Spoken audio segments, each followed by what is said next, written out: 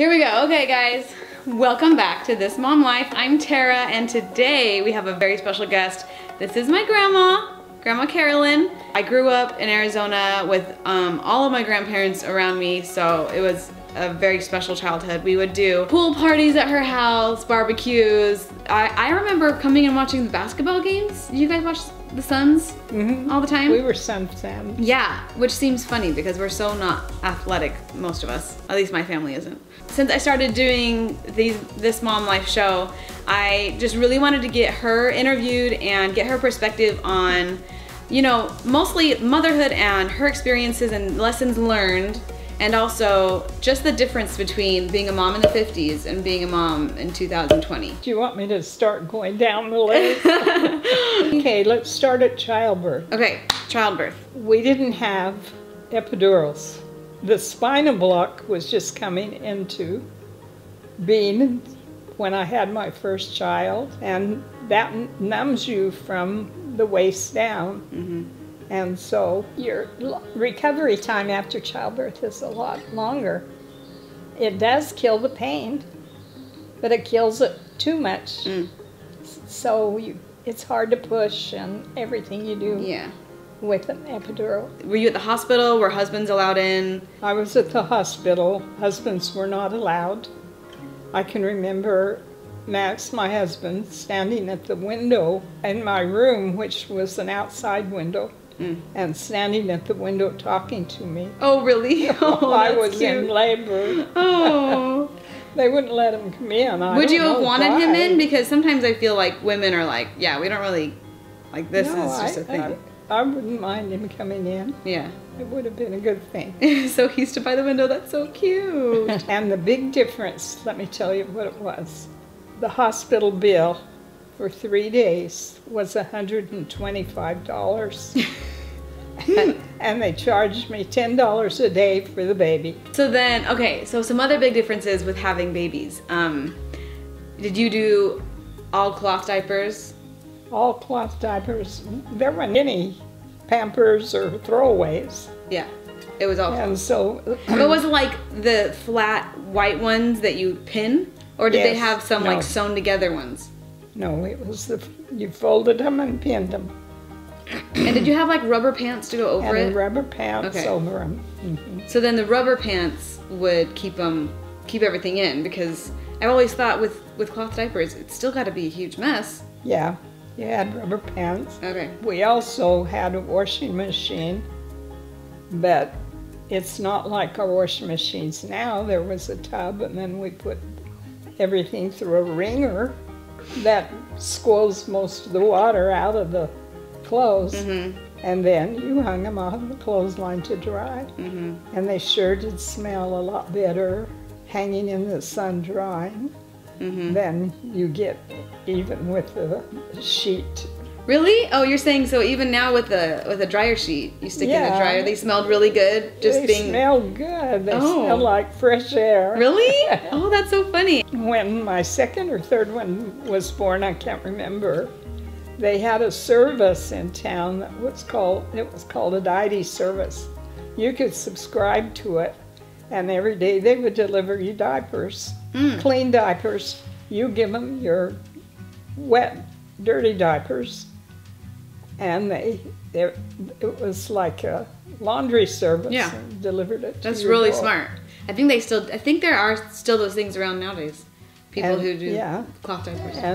And Max gave me, my husband gave me a diety service for a gift. Really a nice gift. I didn't have to work. That's very thoughtful. What a nice guy. That's awesome. Okay, so Grandma's gonna give us a little rundown really quick of her, like a little short history, a little rundown of her family and what it's made up of, and kind of like where you grew up and things like that too. I grew up in a little tiny farming town named Queen Creek, Arizona. My father and his brothers farmed a great big farm there, and we lived on the farm. And that's where I grew up. So it was kind of an ideal, all-American childhood. We could roam around all we wanted. We learned to shoot guns, and we learned to swim in the irrigation ditch and drink out of a garden hose and all those things that are no-nos now. But it was fun. We had a really good childhood. I got married really young. I was 17. Well, nearly 17. In a couple of weeks. Oh my gosh. And we had 5 children. And so there was 12 years difference between the oldest and the youngest. Mm-hmm.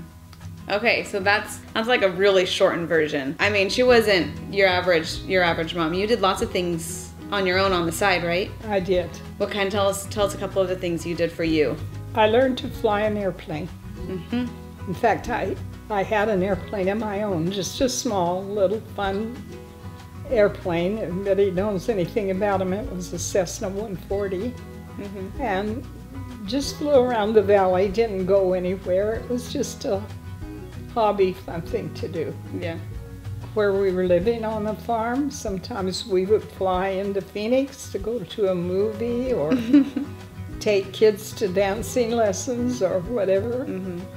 And that was really a fun thing to do, not out of the ordinary. Yeah, that's really fun. So yeah, I recently just learned that she would fly my aunt to her dance classes, which I thought was the coolest thing. I think that's hilarious and so fun. And then my mom said you always had other things too. You had little jobs you do and things you do outside the home. Yeah, little hobbies and jobs. I didn't really work outside the home until Liz, my youngest, was in kindergarten, and in the late 80s, I was doing real estate, and I had a chance to go to school to learn to be an appraiser. Mm-hmm. And so I went up to Colorado for 3 weeks, took some classes so I could be certified, and then I was a real estate appraiser for the last 30 years that I worked. Okay. I feel like in all the TV shows you see out there and things, there's this pressure as a housewife to be like Miss Perfect and to have dinner on the table and your lipstick on and those types of things. Did you feel that pressure? I didn't feel any pressure. I didn't really care what anybody else thought. Yeah. I did my own thing. Yeah. Cool. Well, that's good to know. Yeah. That's not always what TV tells you it is. But in all the pictures I've seen, you always wore the cutest dresses and things. Would you wear a dress every day? Yeah, I pretty much wore dresses. All the time. Yeah, they didn't let you wear pants to school until I was out of high school. Oh, they didn't let you? It was like a rule, it was like a dress code. Yeah, it wasn't really a dress code, but the girls just didn't wear pants. Yeah. I was going to ask, how did that work with, oh, you didn't nurse your babies that much, you told me. You mostly did formula? Okay, the only formula we could get was Similac, and so that's what we fed them. It was dry, mixed up with formula. Yeah. Bottles were glass bottles, rubber nipples, and so, yeah, we used formula. Before that, they would take canned milk and dilute it down a little bit, add K-Row to sweeten it, and that's what we fed the babies. Oh my gosh. I feel like they would not allow that these days. No, that would not be. I mean, if you're desperate, that's good to know. If you don't have formula and you don't have any nursing mothers around, you just water down the milk and add some K-Row syrup. And we didn't have any binkies. Yeah.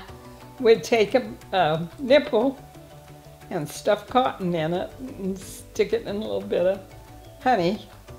Oh. And that was they would suck on it? what the babies sucked on to keep them from crying. Oh, that's so funny. But then I was thinking, how did nursing work? And maybe you wouldn't know the answer to this, but like with your outfits, like with your clothes, would you just have to wear button-up dresses so that you can unbutton to nurse them? Unbutton or pull. Pull the whole dress up? Or down. Yeah, down. Okay. Because that just sounds so complicated. To It have to was. deal with the dress code of the day in nursing. It was. You probably have to go into a closed room too, just to figure it out. Yeah, that takes a Well, lot you of certainly wouldn't nurse in public. time. Oh yeah, yeah. Nowadays, I nurse my baby anywhere, especially in Seattle. No one can say anything about it. Well, another thing that was so different is we didn't have car seats or seat belts in the cars. And so you can imagine the kids just roamed inside the back seat. I mean, you didn't know any different, but I feel like nowadays, like, I love strapping my kids down, not to keep them safe, just to keep them still. That would be so distracting. It's like double dangerous. Yeah, it was. And if you had a newborn or a baby who wasn't sitting up, you just stick them on the seat right next to you. That is too funny. This has been so, I just eat it up, you guys. I love talking to my grandma about the past and her experiences. So I hope you like it too, because I'm loving this. I have a couple different segments that I do on my channel, on this show. One of them, I'm killing it and it's killing me. So what was something as a mom during your motherhood days that you just never liked doing, that was just always the worst? I don't know how to say this, but I think that I've always had a pretty good self-esteem and looked at things on the positive side. And so there was never anything that I thought, if I really wanted to do it, I could do it. And I don't remember anything that really stopped me that I didn't think I was good at, because you just did it. And if you didn't like it, you just learned how to do it better. Right. Or figured it out so that it wasn't a problem. Right. Well, I love that. That's amazing. I love that answer. And I think that's so good for moms these days, is that, I mean, sometimes you just have to put some elbow grease into it and learn how to do it better and get better at it, so it's not such a pain anymore. And sometimes we have to do things that we don't really want to do, or it's not our favorite thing to do. But you can do it if you want to do it and have to do it. You can do it and be happy about it. Okay, one last question. If you, and maybe that's your advice to moms these days, but you have so many grandkids and great-grandkids that are getting into this phase of life, being a mom. Maybe what's some advice you would give them? What's one thing you would say that, you know, they can live by and have a happy motherhood? Enjoy it while it's here. Don't feel sorry for yourself for being stuck with these little children, but enjoy it now. Be happy. And I just want to say one thing. Saturday, was my brother's funeral, and I saw a niece there that I hadn't seen, a great niece, for quite a while. And she had 3 little kids, but she was pregnant. And so I said, "Oh, Sarah, you're having another baby." She said, "This is not my baby." And I looked at her kind of funny, and she said, "My sister-in-law couldn't have any children, and I'm carrying her baby. And it's due in 5 weeks, and I'm all set for a C-section, and it's her baby. It's not mine." And I thought, wow, who would do that? What a great service to be able to do that for somebody. Makes me tear up to think about it.